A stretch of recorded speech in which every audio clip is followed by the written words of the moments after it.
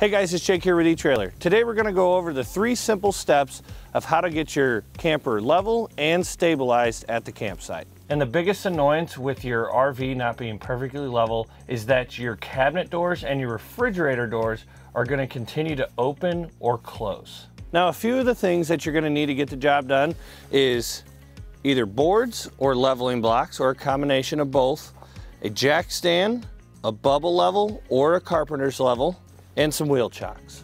Now, the first thing you're going to want to do is level your camper from side to side while it's still connected to your tow vehicle.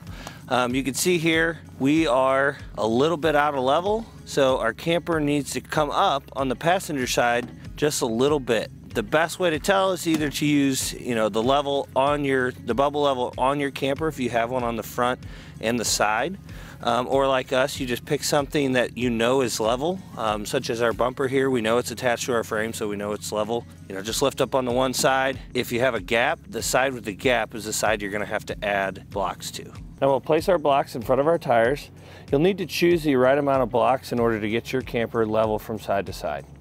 And we'll pull up onto our blocks, and we can see our camper is level from side to side. Now that we've got our trailer level from side to side, we can chock the wheels and level it from front to back. Now, when chocking a wheel that is on top of leveling blocks, you're going to want to use some larger rubber chocks like this. The smaller plastic ones are not going to work well with these blocks in the way, but if you have the larger ones, they fit right up in there and you can lock them in place. If you have another set of just the plain plastic ones, you can use those on your other set of tires. Now, when putting your tongue jack down, you want to have some type of larger footprint underneath it.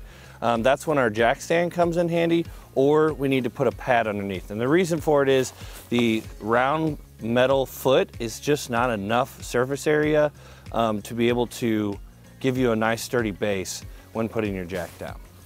To level our trailer from front to back, we just need to use the tongue jack at the front of the trailer and lift up or drop down in order to get our right height. In our case, we're going to have to lift the front end up in order to get the floor of our trailer level.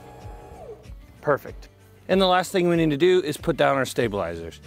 Now, a very important thing to remember here is that your stabilizers are just meant to have good pressure on the ground. They are not designed to lift. That looks good. Well guys, hopefully this information helped you to get your travel trailer nice and level.